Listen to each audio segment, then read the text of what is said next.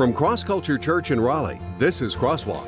Whether it's fear of heights, fear of snakes, or fear of something else, we all know what fear feels like. But what about fear that keeps you from being all that God wants you to be? Now that's scary. We're kicking off a short but very important series entitled Fear Factor. Spiritual fear is a sickness that has symptoms that you and I need to recognize. Thanks for joining us. Now here's Pastor Clay. We are starting a brand new series today, and I'm so excited to be here. I'm really excited to be here. After all the years I've been doing ministry, I still get excited to get to do what I get to do, and I'm excited to be here today, and I'm excited that you're here today. Thanks for being here today, and I pray that when you go out the doors today, that you'll be able to say, or that sometime in the afternoon, at some point it will strike you. I pray that when you go out of here today, you will be able to say, I'm glad I was there. Yeah, he may have been glad I was there, but I'm glad I was there. I'm glad I had the opportunity to go into the house of the Lord, to worship Him, to open His Word, to see what He has to say. My prayer for you always is that you'll be able to go out of here saying that, you know what? That wasn't a waste of my time. That was profitable for me, and I was glorifying God in obedience by coming into His house and just worshiping Him today. So that's almost always at least some part of my prayers for you. I pray for you all on a regular basis. Pray for our children. Pray for the adults. Pray for whatever stage of life you're in. Many of you, oftentimes I'm speaking your name by name to the Lord, and in certain situations I may know about and that sort of thing. Some things I don't always know about, but I know that that life is tough, and there's always stuff about life that can be hard, right? And so we're going to do this little mini-series entitled Fear Factor. Fear Factor. I was thinking about it. Somebody had to come up with a TV show based on that. It seemed like it might be pretty successful. Fear Factor, a short series that we're going to look at, and obviously the name may make the idea or the topic self-evident, but we're going to talk some about it as we go this morning. Thank you for being here. Well,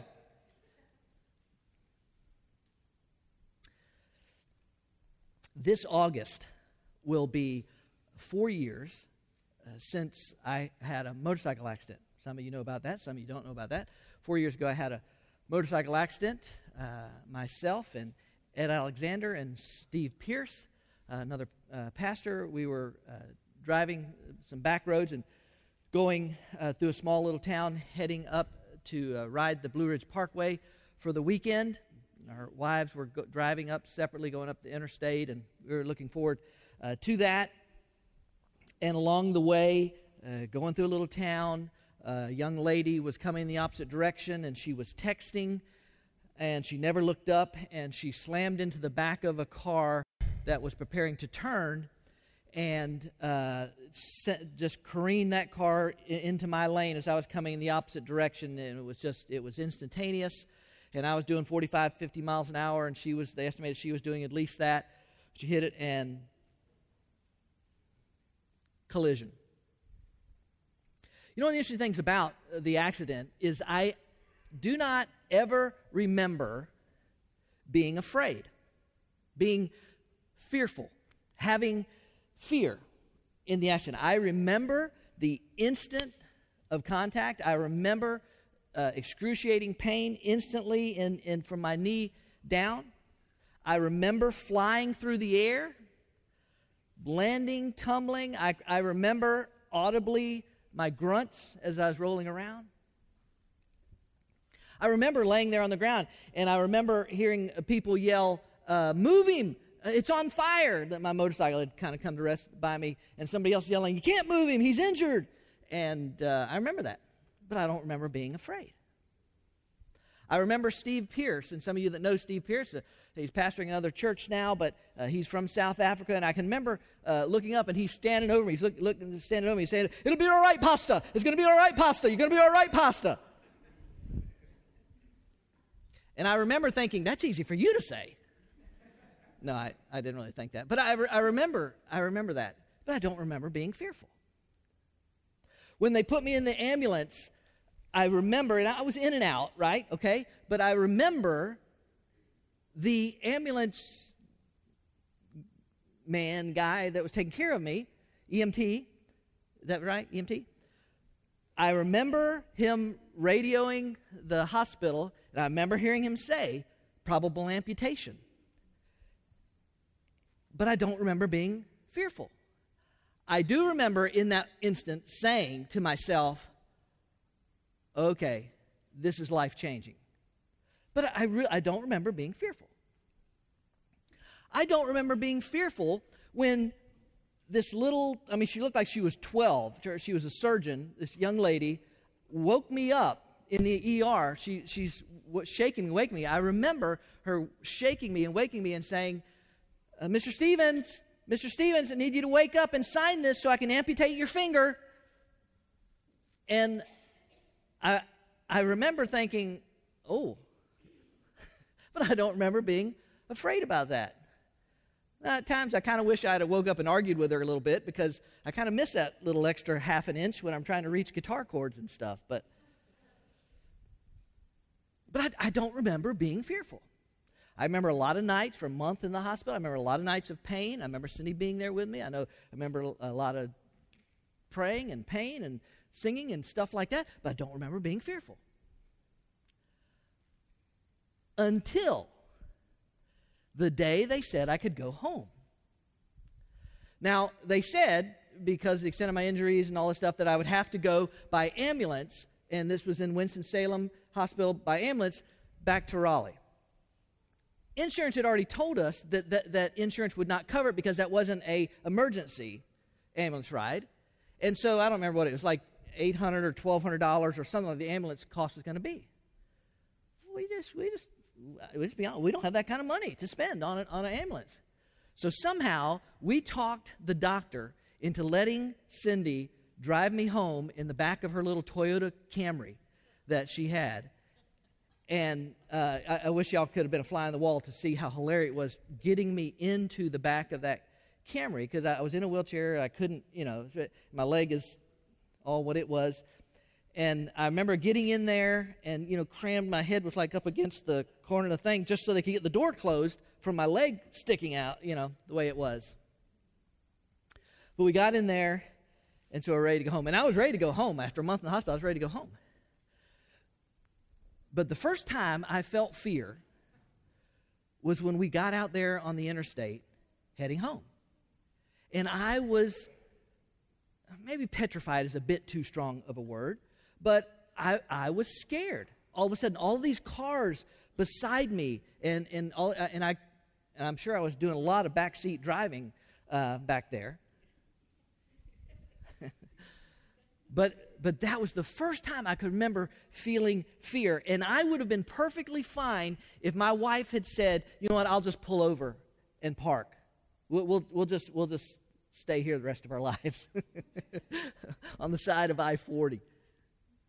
And I probably would have been perfectly okay with that because I was, and I know it's all the trauma of the accident. And it took a long time for me to get, anytime I went out in a car after that, it took a long time for me to get comfortable with people being beside me, coming the other direction, and all this kind of stuff. The first time I really felt fear over the whole thing. Fear made me feel like I don't want to move. I just want to stay right here. Today, I want to tell you about a group of people who let the same thing happen to them because of fear. They didn't want to move forward. And I want to share with you how that cost them. Now, let me say this. I'm very grateful for all of the assistants, the doctors, the surgery. They saved my, obviously they didn't, it's not amputated. It's still there. Yeah, I only lost a pretty little bit of finger, but I'm grateful for those doctors and what they did. Today, I want to talk to you kind of from the perspective of a doctor because I want to describe some symptoms to you. Now, most of you know I am not a medical doctor, and I don't play one on TV, but I do want to share with you, that's right, I stayed at Holiday Inn Express last night, that's right, and I want to share with you some symptoms of fear. And next week you'll perhaps understand more clearly why we need to look at the symptoms and understand the symptoms first, because next week we'll get to the prescription for fear. But I want to talk to you about fear, and I'm referring specifically to fear in the context of the kingdom of God and moving forward with God and moving forward in what God wants for your life, what God wants for this church.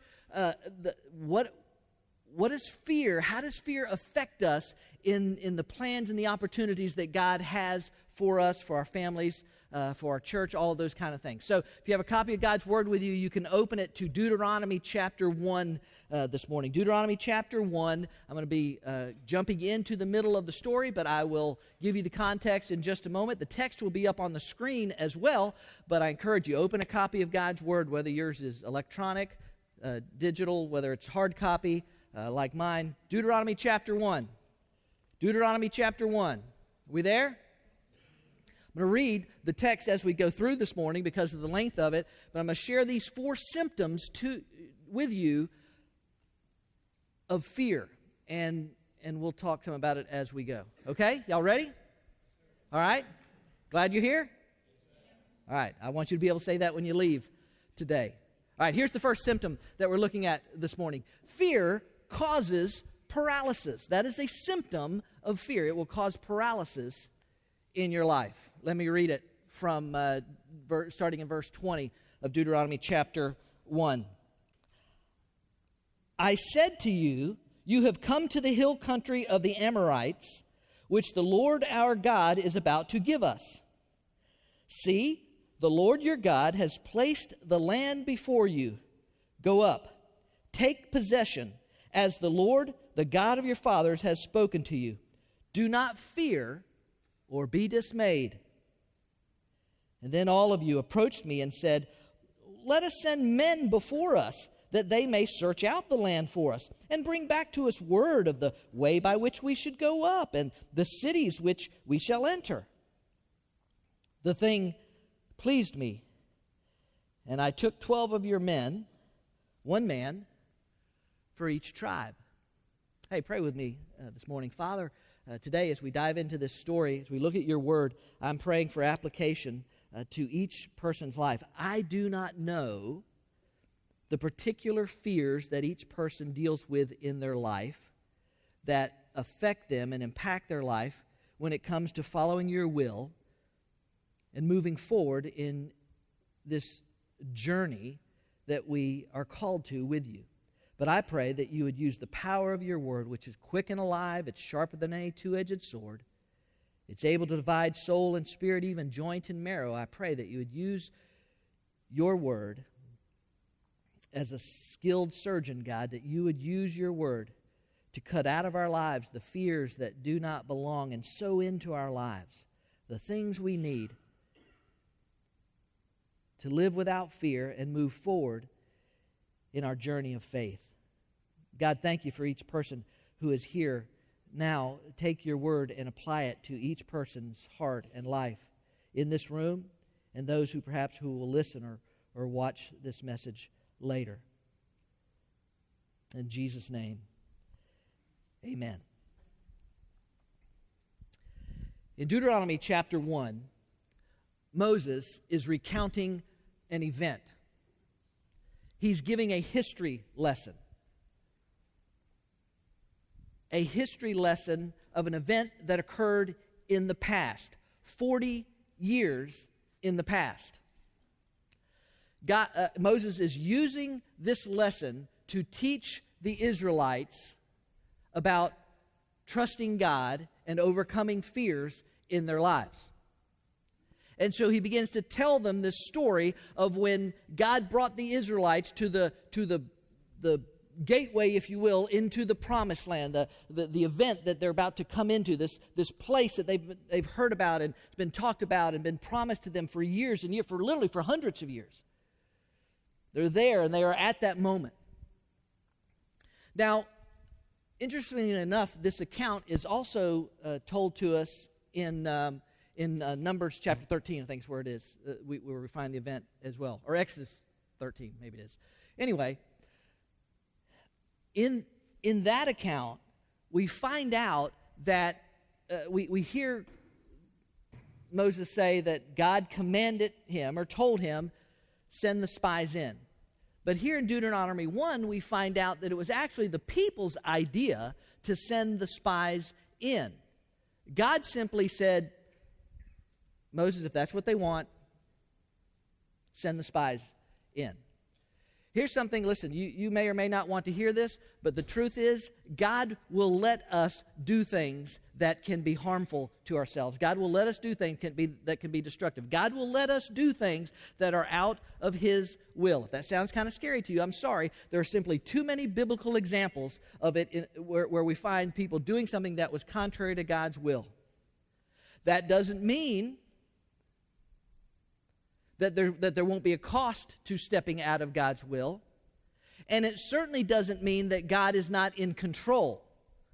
Listen to me. You may do things, I may do things in my life that are not God's will for my life, but you are never out of God's control.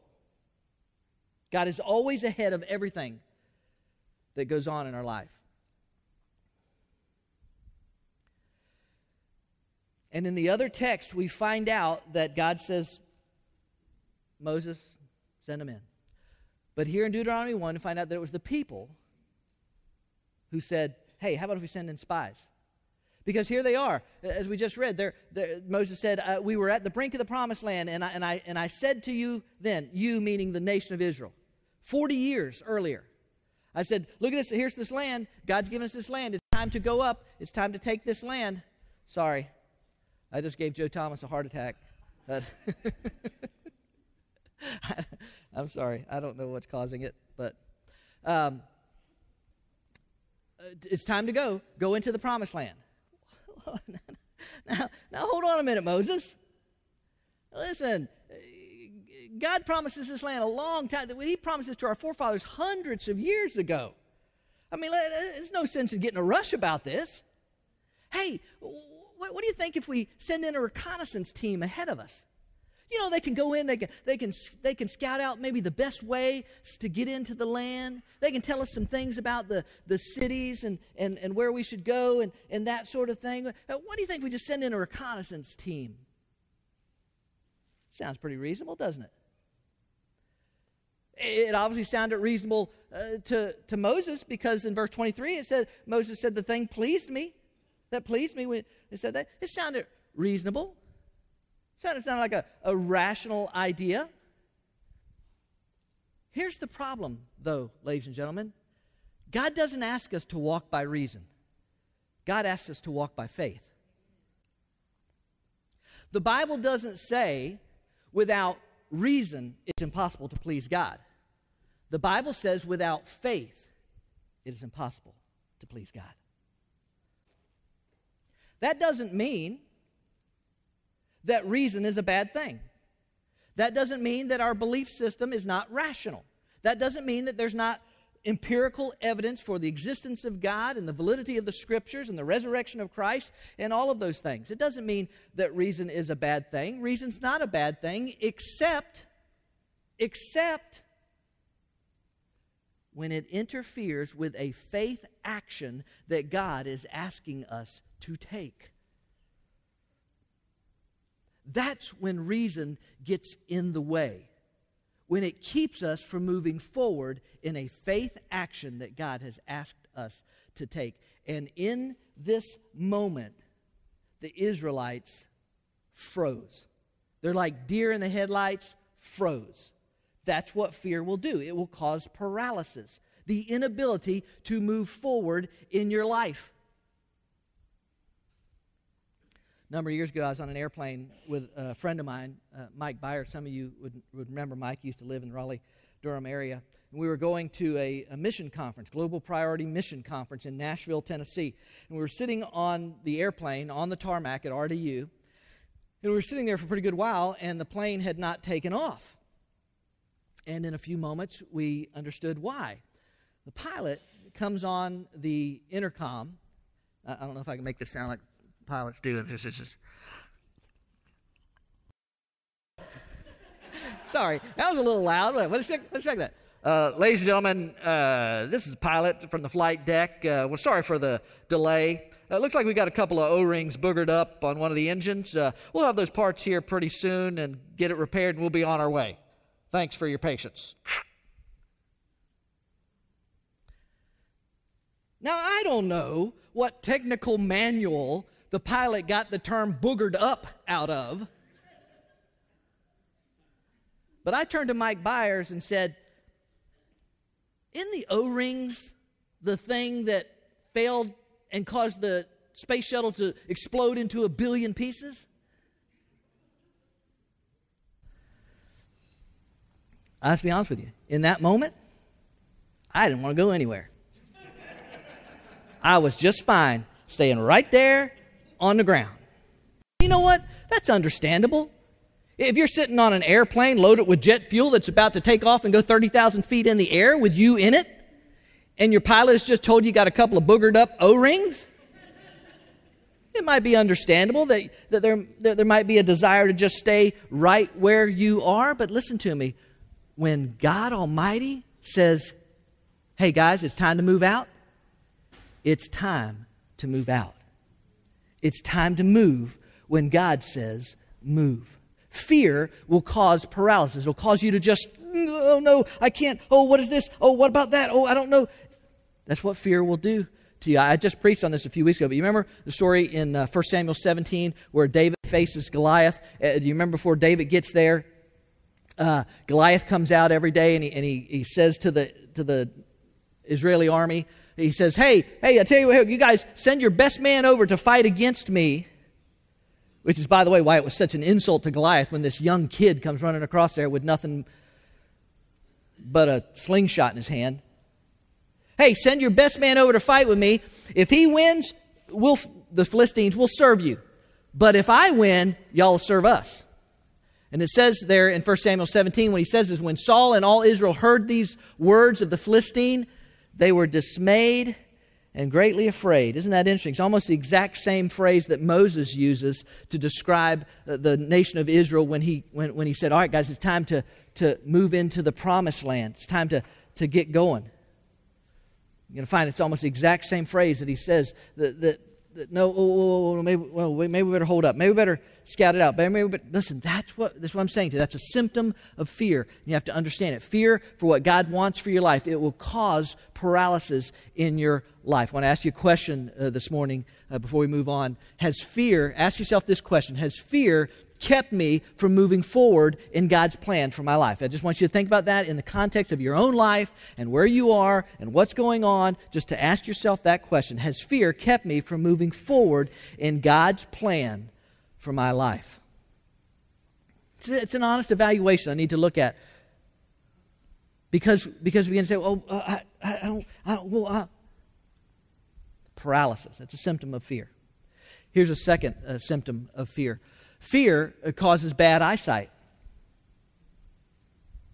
It's going to pick it up in verse 24. Look at this. And they turned and went up into the hill country and came to the valley of Eshcol and spied it out. Then they took some of the fruit of the land in their hands, and they brought it down to us, and they brought us back a report and said, "Oh, it is a good land which the Lord our God is about to give us." Verse 26, "Yet you were not willing to go up, but rebelled against the command of the Lord your God, and you grumbled in your tents and said, 'Because the Lord hates us, He has brought us out of the land of Egypt to deliver us into the hand of the Amorites to destroy us. Where can we go up? Our brethren have made our hearts melt, saying the people are bigger and taller than we are. The cities are large and fortified to heaven. And besides, we saw the sons of the Anakim there,'" giants, those of large stature, large size. Fear will cause bad eyesight. As I said, this is the promise, man. This is the moment. Hundreds of years in the making. All right? Now think about this. The Israelites have spent 400 years in captivity.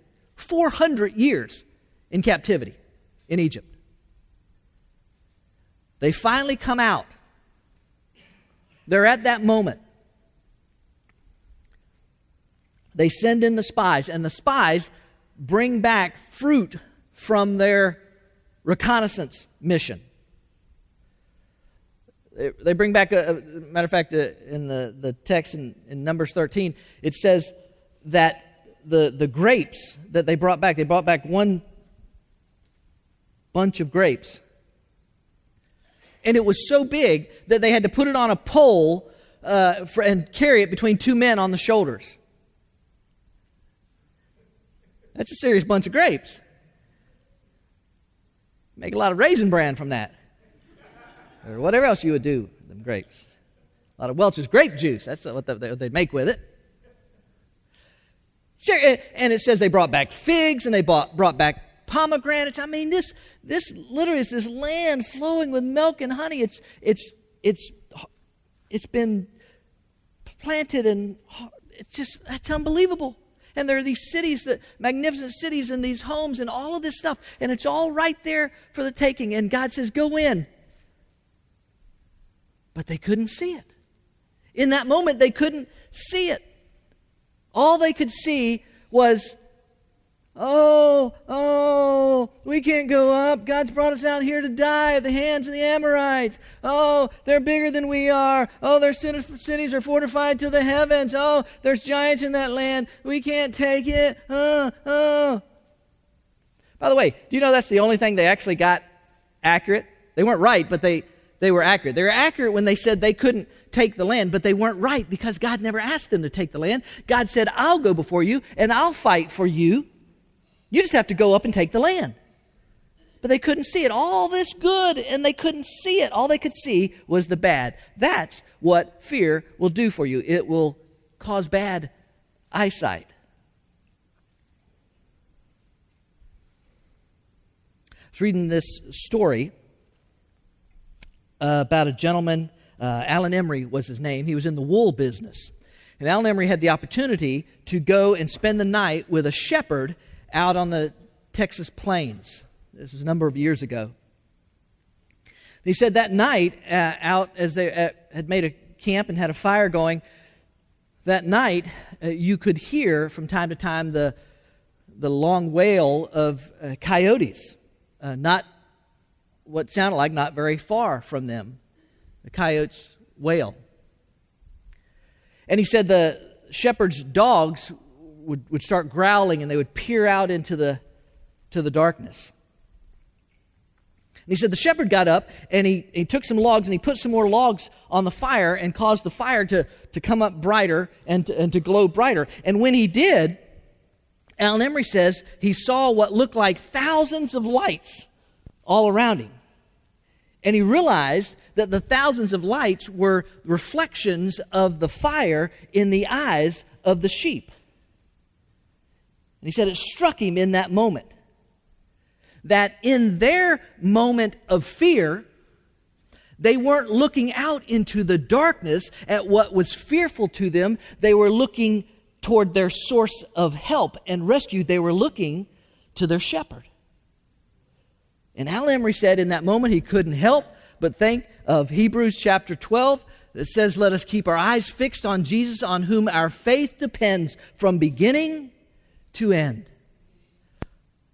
Listen, here's the question for you today. Where are you looking in those moments of fear in your life when God is beginning to move on your life, to move forward?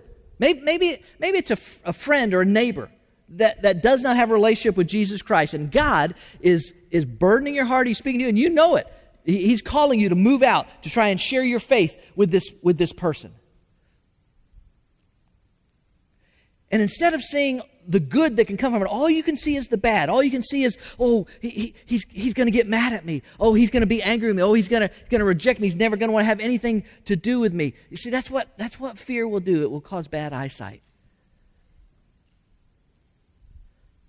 Israel was at this moment, they're ready to go into this land, this bountiful land. By the way, let me just say this before we move on.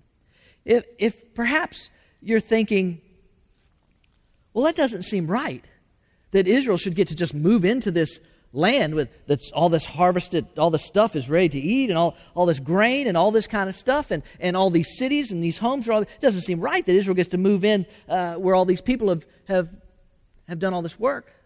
If you're sitting there thinking that, can I just say this to you? I want you to understand this. It wasn't their land. It didn't belong to them. It didn't belong to those people. Hundreds of years before this event, God had promised it to Abraham and to his descendants.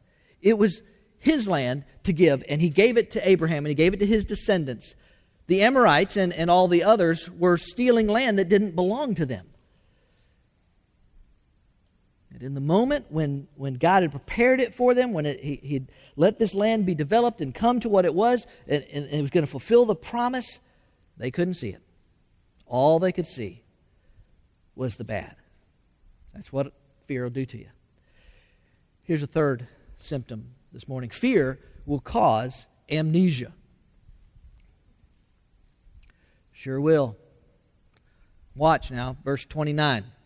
Then I said to you, Moses is saying, this is what I said to your parents 40 years ago.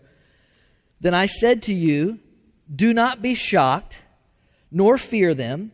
The Lord your God who goes before you will himself fight on your behalf, just as he did for you in Egypt before your eyes. And in the wilderness, where you saw how the Lord your God carried you, just as a man carries his son, in all the way which you have walked until you came into this place.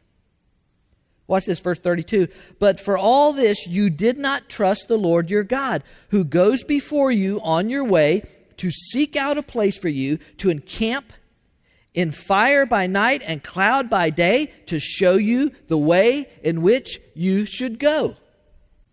Suddenly, the Israelites get amnesia, and it's an epidemic. Virtually everyone in there, listen to me, has forgotten. They've forgotten what God had done for them time and time and time and time again. They forgot. That's what fear will do to you. It will cause amnesia. Moses said, hey, we're talking about the God who brought you out of captivity. Remember all those miracles that he did down there? The plagues and all that, how to show himself strong, to bring you out so that Pharaoh would let you go? Remember that parting of the Red Sea so that you could escape the Egyptian army, the most powerful army on earth at that time?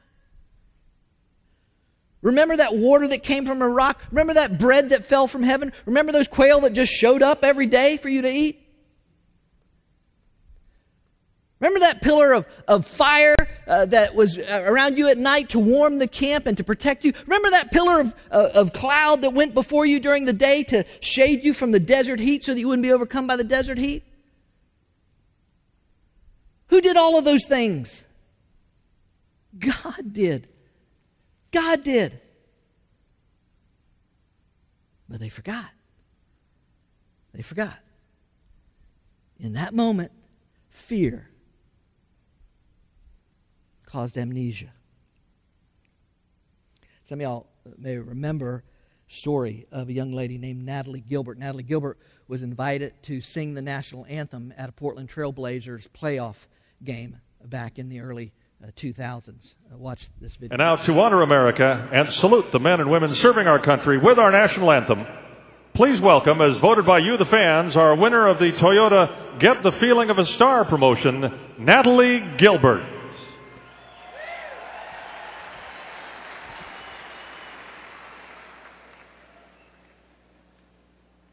Oh, say, can you see by the dawn's early light what so proudly we hailed at the stars like stars?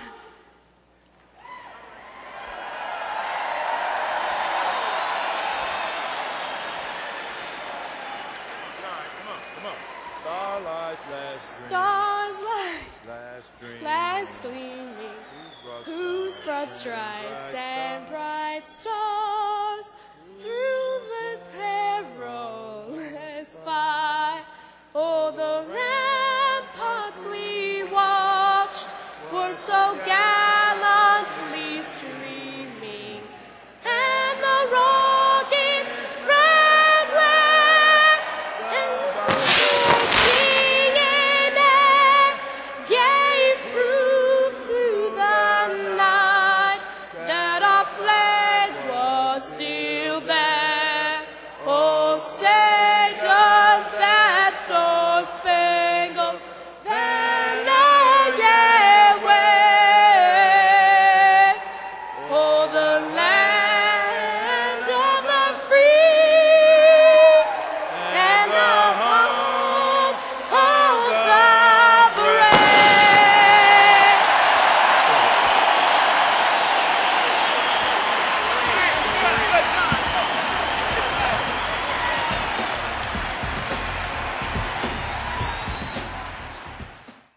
Maurice Cheeks was the head coach of the Portland Trailblazers at that time. He's the one that came over to help Natalie out. Now, I'm not sure whether he actually helped her or hurt her, because he was really kind of off tune there a little bit, quite a bit. But you got to applaud his effort.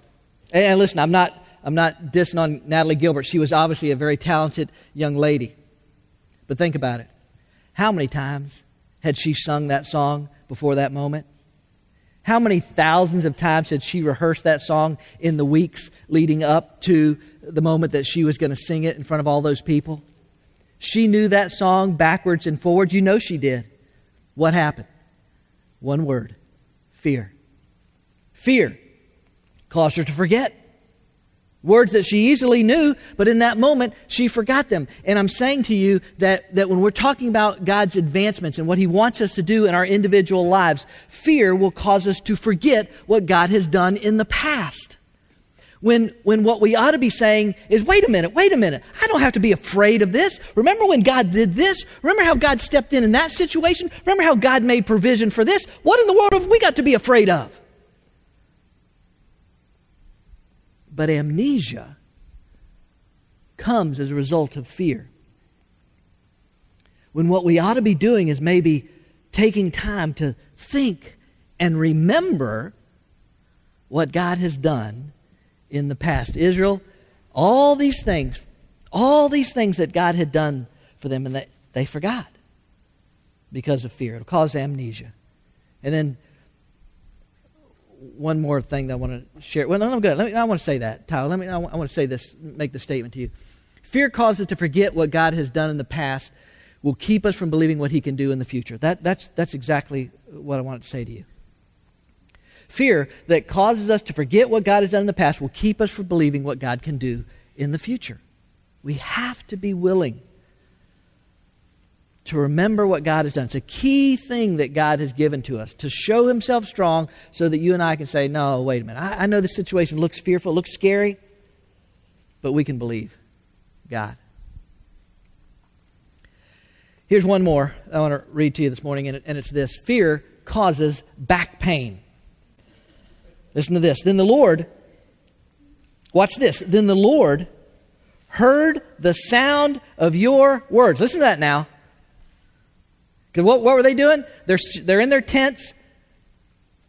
They're shaking. Oh, we can't. Oh, what is God's playing a trick on us? Oh. I'm just telling you, you and I better keep that in mind. Then the Lord heard the sound of your words, and He was angry and took an oath, saying, not one of these men, this evil generation, shall see the good land which I swore to give your fathers, except Caleb, the son of Jephunneh.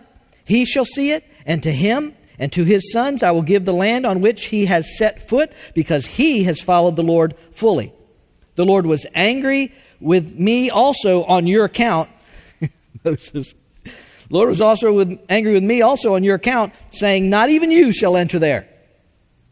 Moses apparently forgot that little episode where he got upset and struck the rock. Anyway. Not even you shall enter there. Joshua the son of Nun, who stands before you, he shall enter there.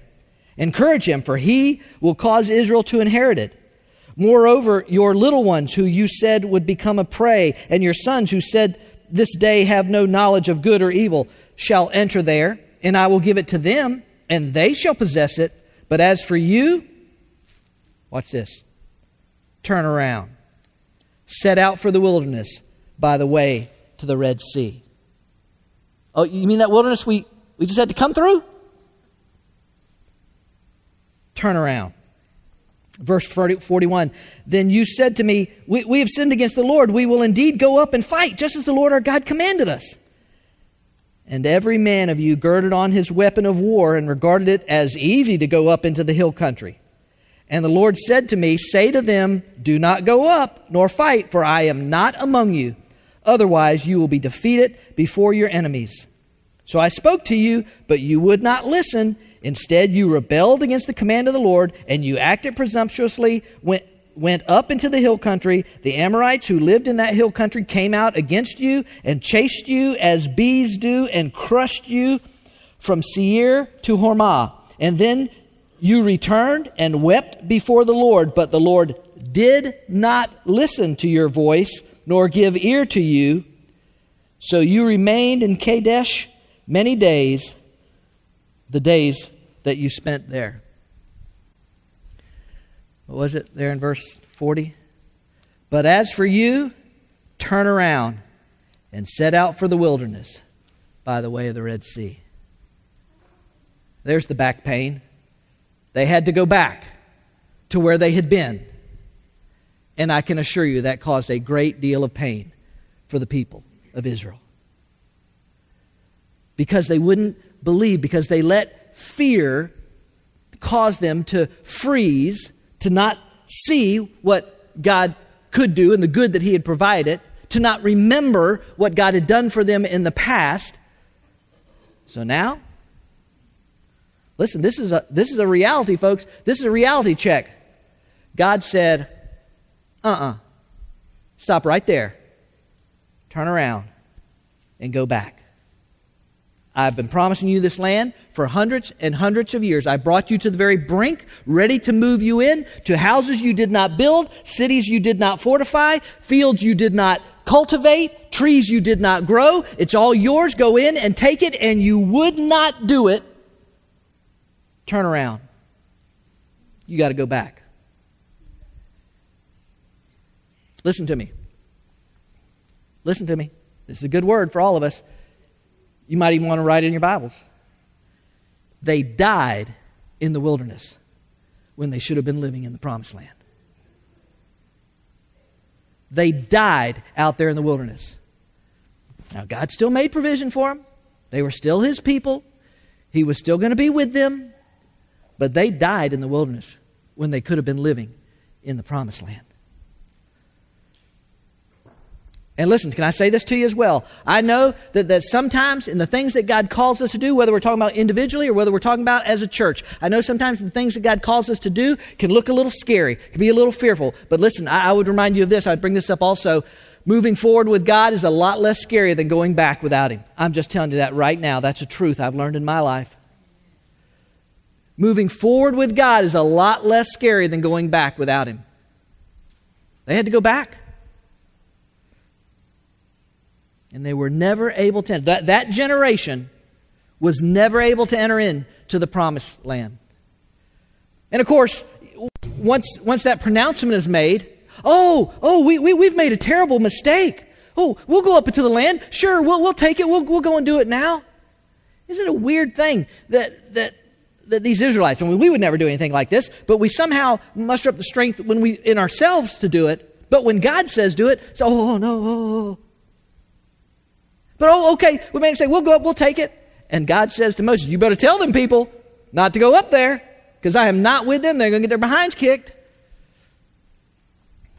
Of course, they didn't listen to God. They didn't listen to Him before. They didn't listen to Him now. And they went up, and they got their behinds kicked. That's what fear will do. It'll cause you some back pain.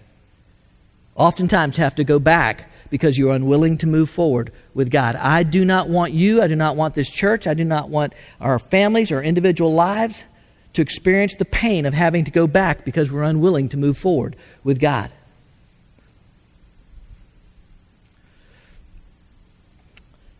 This church, Cross Culture Church, everything about it is designed to help people move forward. The hope, the intent is to help people move forward in their journey with Christ, to walk on into what God has for them.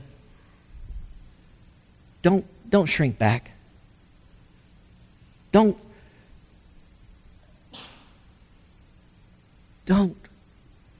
be afraid to the point that it keeps you from what God wants you to do in your life. Don't freeze like a deer in the headlights because it just looks, that looks scary. Sure, it's a scary world we live in. Don't do it. Remember who your God is. Look at what He's promising you and what is in front of you. Move forward in faith instead of cowering back in fear. And you'll be amazed at what God will do in your life, in my life, and in our lives. in the life of this church as we move into 2018 and on into the years of ministry that God has for this church. We cannot shrink back because something looks scary or because there's an uncertain future about what will happen this and what about that and when do we get a building or anything else. But to say what God calls us to do, we move out in faith and we move forward, believing that God is big enough and strong enough, looking back at what He's done in the past and realizing, wait a minute, He did this, He handled that situation, He worked in that, He worked that out, He provided for this. What do we have to fear? Now the question becomes, how do I overcome my fear? Realizing it, we'll talk about that next week. Realizing it, okay, I see that in my life. I don't want fear to control my life. I would hope you would say that. I don't want fear to control my life. I don't want fear to keep me from what God has for me. So how do I overcome it? What's the prescription? Lord willing, we'll look at that next week. But understanding the symptoms, recognizing the symptoms is important for your life so that you can back up and say, whoa, I shouldn't be paralyzed.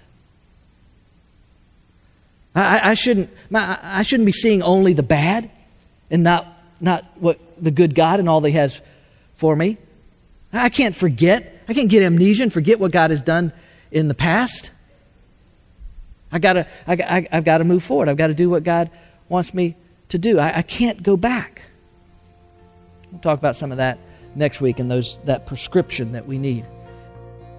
Israel was on the brink of a great victory. The promise that had been made hundreds of years before was about to be fulfilled, but fear caused them to fail. Of course, the same thing can happen in our lives. God is always leading us into new territory, always trying to take us farther in our spiritual walk with Him. As Pastor Clay explained in today's message, fear causes a host of symptoms. But as we also learned, God is the prescription for victory over all of our fears.